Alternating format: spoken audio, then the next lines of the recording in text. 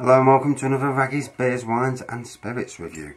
Tonight I'm going to be reviewing Crabbies Stout. So, what this is, oh yeah, bloody shoulder.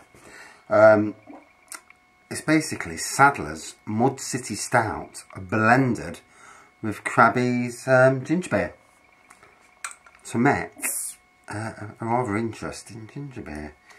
4.2%, so obviously there's a bit more Crabbies than there is Stout, because the Stout's a bit stronger than 4.2.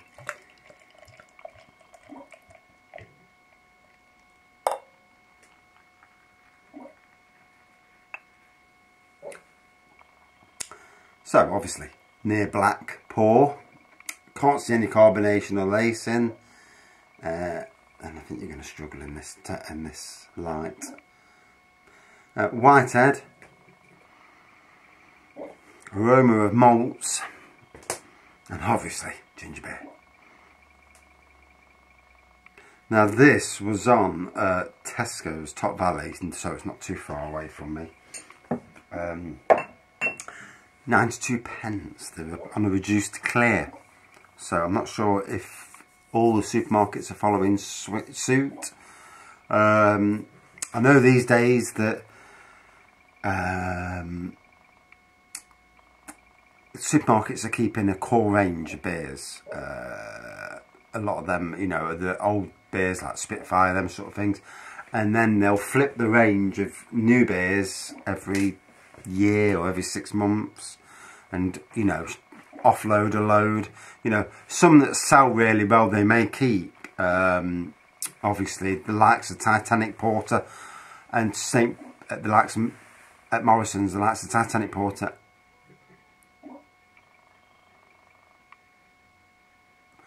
and St. Peter's Plum Porter have both stayed, but they have got rid of a few varieties.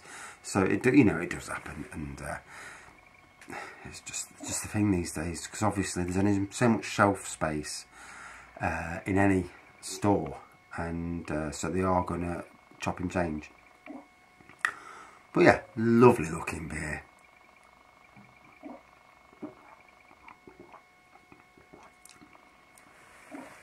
Strange one, because obviously the Crabbies ginger beer does, to me, to be stronger.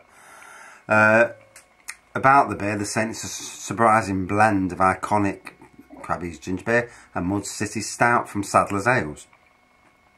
The unique mix boasts rich, roasted, nutty notes, try saying that 5 times, from the dark malts, highlighted with fresh ginger for a rich, spicy finish. I'll do a couple of reviews. One's 2.5 out of 5. Pours mid to dark brown with a short lasting off-white head. Aroma of stem ginger, chocolate and malt. Peculiar tasting. Artificial sweetness. Moderate and slightly unpleasant bitterness. Medium body, oily texture, average carbonation. Sweet ginger biscuit finish. Aroma is quite nice. Another one, 3 out of 5. Black with next to no head. There's some stout character available, including an excellent smoothness to the brew, but it's in the ginger that dominates taste and provides a spiciness that lingers. Now for me, I don't know, obviously, I'm not privy to how much is blended of each one. I presume, being as it's Mud City Stout's about 6%, Crabbies is 4%, standard cider and ginger beer off, you know. So I presume you're just getting a dob chucked in, just because it raises it up a bit, so it's not a full-on half and half. Wouldn't it be nice to get a bottle of Crabbies, bottle of Mud City Stout, chuck them together, whisk it up, and see how good that is. You imagine something like King Goblin mixed with ginger beer. Now that would be something iconic.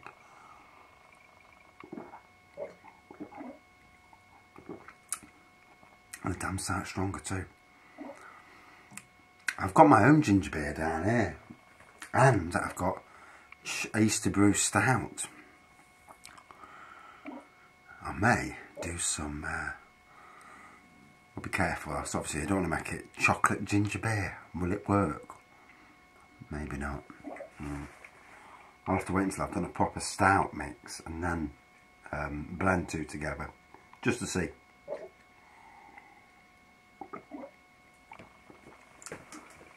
So I absolutely love ginger beers. Ever since the first time I seen a alcoholic ginger beer, it's, when I first started working at Sainsbury's.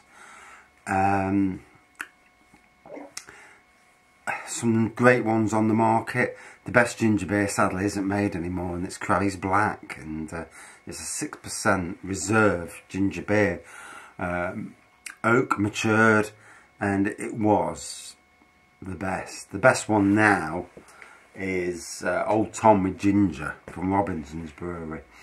Although another good one, Badger and their Blandford Flyer.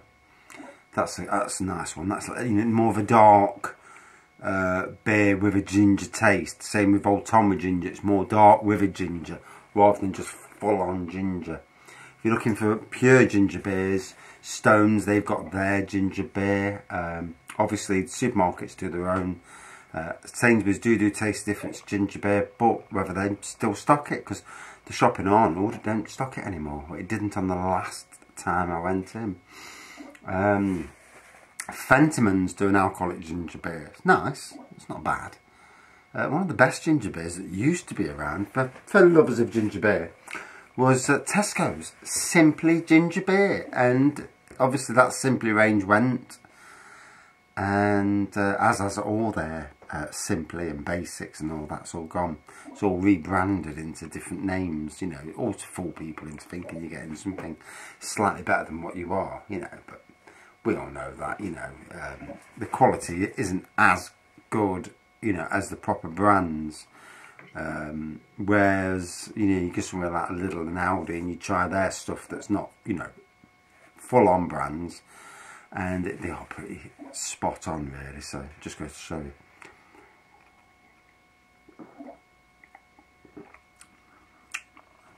So for me, what this is a nice enough tasting ginger beer with a dob of stout in, and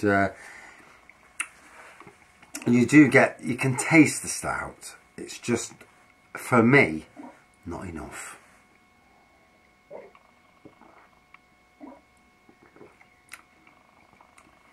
I would have preferred to see, like I say, 2 bottles mixed together, you know, actually mix the brews together, or even ramp up the old stout and make a proper strong version of Crabbies with this stout in, because I think that would make a perfect winter beer, even in a 750ml bottle, you know.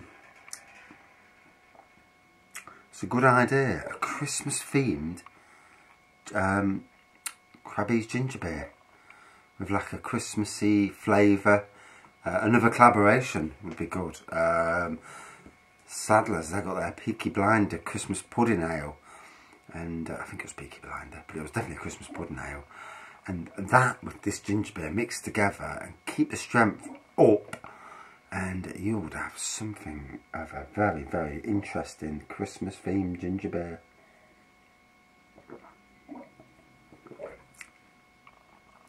I should work in the industry, shouldn't I? So many ideas for beers and that, and ways to promote, you know, and ways to get good offers going and bring people in, you know. For me, if I had the money and had my own shop, I would definitely think about having, you know, beers at just over £1.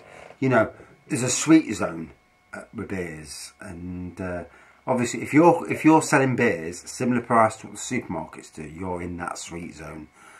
And obviously, especially if you can do deals with breweries with stock that's going out of date or whatever, to sell it there, you know, and for them to get sales, for you to get sales, them to get the name out there, you know, there's some deals that can be done. And you get a couple of shops, you own a shop doing that, a big enough shop where people can come in and buy quite a bit, you know, and then be able to order it in, because that's what we ain't got. it's alright ordering it in yourself, but you imagine being able to go to a shop like that. I mean, I know they do it online anyway, but the prices online just aren't cheap enough for me. I mean, I'd love to have a brewery, somewhere where you go where you just buy an out-of-date beer. It wouldn't bother me in the slightest, you know. And especially if you're getting it cheap enough.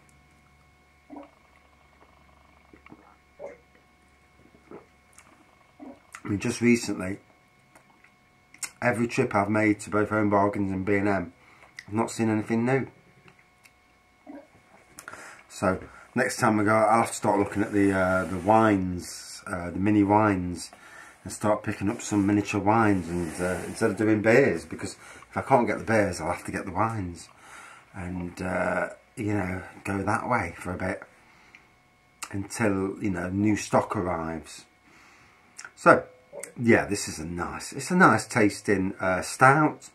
It's definitely aimed at more the ginger beer fan than the stout fan. That said, you know, it's nice. It's a very nice alternative to Crabbies, you know.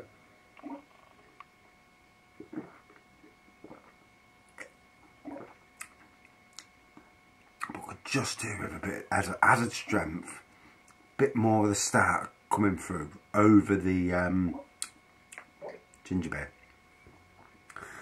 I'll do some reviews where I mix ginger beer and chocolate stout and ginger beer and other things that I've got, as long as it's not cider, because that would be rancid. And just as an experimental review thing, just to see where, you know, if you can go down that route.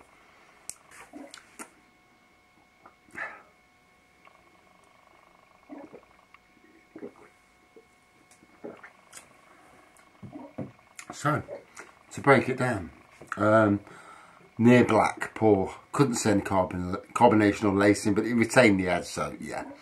A white head on it, quite a good head as well. Aroma, ginger, malt. On the taste, very ginger dominated, you know. There was malts there was nuttiness there, but ginger, you know, it's certainly more to please the ginger beer fan than it is to please the stout fan. Very interesting concept. I do hope they make stronger versions, and if anybody from Crabbies watches this, Christmas pudding ginger beer, do another collaboration with Sadlers, ramp up the alcohol content, put it in a 750ml bottle next Christmas. Think about it now, you know, you've got 5-6 months. Won't be hard to, you know, get the thinking caps on and get that brewed. Wouldn't that be something? Definitely an interesting collaboration idea. So out of 5, yeah, I mean, I'm a massive ginger beer fan, so this is down, you know, Raggy Avenue, as it were.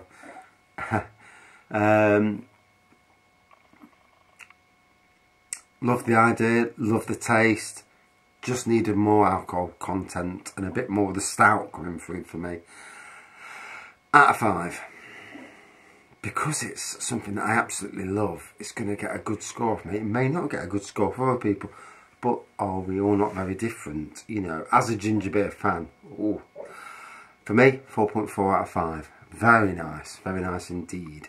Would have scored higher with a stronger alcohol content, and certainly more stout, rather than, you know, the balance needed to change just a bit for me. But anyway, great beer nonetheless. Thanks for watching, see you soon.